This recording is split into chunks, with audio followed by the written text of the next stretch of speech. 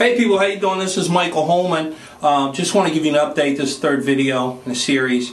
Update you. I've been back on the East Coast for 2 years with my children. From what I understand, I have gotten letters from the state of New Hampshire. One from New Hampshire Department of Justice Attorney Rebecca Woodard, stating that there was some kind of investigation going on, and I have been told by some receptionists that answer the phone at the Department of Justice in New Hampshire that there is an investigation. Supposedly, they don't admit much, but there is an investigation there. I have figured out that actually Hampshire, Connecticut Police Department was heavily involved in this. The mother of my children, Wendy Smith, bore me 3 different children. They had drugs in their system every time. Wendy was never arrested or brought up on charges for this neglect.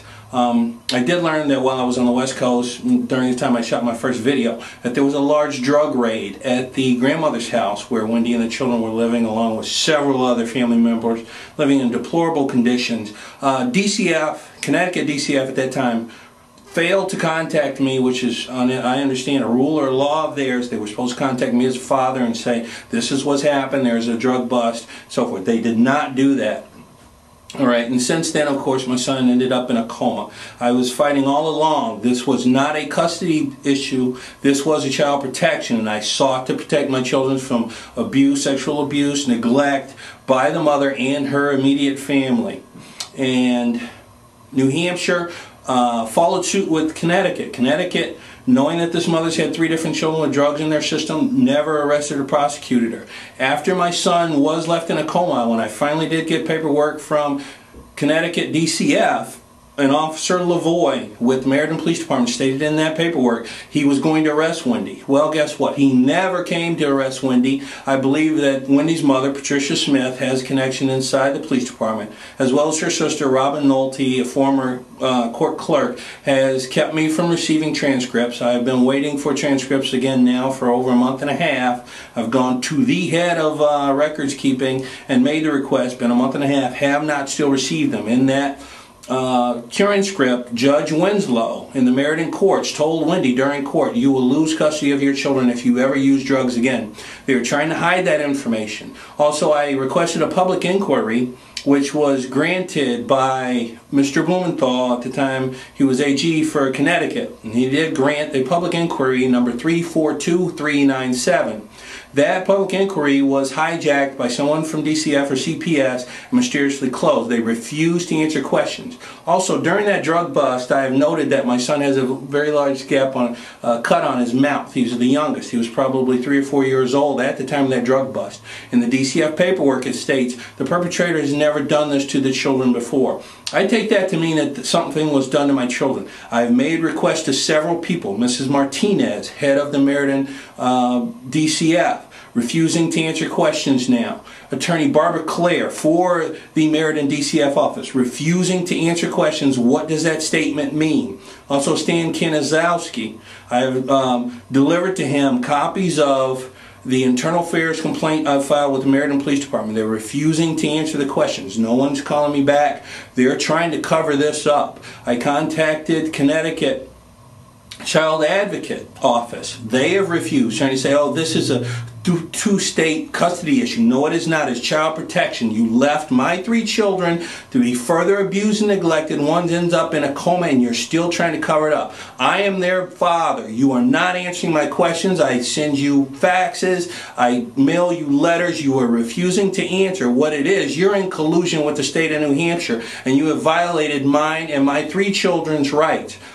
All involved in New Hampshire were Kelly Ayotte, former Attorney General Colantuono, who was over the judicial watch. He allowed the judges to do whatever, and he found no wrongdoing, but they did. Attorney Jennifer Haskell told me by phone, Mr. Holman, my career has been threatened. I cannot represent you. Also, Stanley Hawthorne, Attorney Stanley Hawthorne, also took $3 grand cash, did nothing, tried to make me accept a plea, saying that my reports of sexual abuse were lies. Now, New Hampshire sought to railroad me, and they know they're liars. I use my constitutional rights, and I told New Hampshire I no longer give your court jurisdiction over me or my children. I will not be returning to New Hampshire. I understand the FBI are still involved.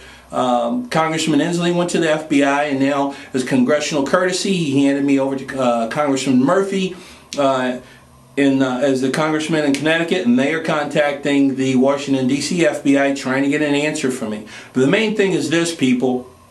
Connecticut was also involved, and there's collusion between Connecticut and New Hampshire. They took 3 black children and they've left them lying in the middle of the street. This white mother, addicted to opiates, who was a former prostitute that I come to find out, and has had sexual relationships with law enforcement, as I do know for a fact. They are trying to cover up, and they are trying to paint me as the bad black man. This is not going to work. I am a CCR registered businessman, aerospace contractor. I make money. I go all over this United States and do what I do. Basically what this is New England feels that black men don't have any rights, and they will try to portray us as if I wear baggy pants and I can't speak proper English and I don't have a career in front of me. The main thing is this: we wouldn't be in this position if we weren't put through the hell that we've been put through by you people. And as a father of 3 beautiful children, I'm telling you right now, I'm done being put through what you've put me and my family through. You will answer to these charges. I will go get you somehow before a judge. FBI isn't answering any questions, and I believe it's because they work with you. You guys are all entwined together, law enforcement, FBI. Back in the civil rights fight days, you could easily lynch a black man and get basically law enforcement would cover for you, and the FBI would overlook it, and everybody would be acquitted, and nobody would be held accountable for killing black men. Well, it's going to take a person like me to continue fighting and saying, you know what, you're lying. You're going to help me regain my rights. Every attorney I met on the West Coast told me, Mr. Holman, you are completely correct. Congressman Inslee, upon to you. So, Connecticut, New Hampshire, come on. You need to answer your questions and realize that you are liars. A mother giving birth to 3 children, never arrested, never prosecuted, leaves her son in the middle of the street in a coma. She runs to the Record Journal newspaper and states, I told him to put on my helmet. She puts that in a story. I demand from Record Journal for a retraction because the emergency room knew it, everybody knew it. My son didn't own a helmet. But you allow this white mother to go and tell this lie, and she's still walking free. And her grandmother, Patricia Smith, knew that there was drug dealing in her house. She's still walking free. No charges from DCF, no charges from police. That's it. This is a battle. You know I ain't going anywhere. I can out-talk you and I can out-debate you. New Hampshire, Connecticut, you better answer up to what you've done to my family, because I'm not going to let it go. Unless, of course, there's no breath in my body and maybe you'll get away from it. But thank God for the internet. People, let's do something here. I wouldn't let this happen to your family. I'd stand out there with a sign. So I'd stand out in front of the offices with a sign. Please, people, help me. I need justice, and these people are refusing to give me some. And the FBI is telling me, well, if you turn us into the Inspector General, we're not going to be willing to help you. Oh, really? Is that how America works? This is Michael Holman. Contact me, people. I need your help.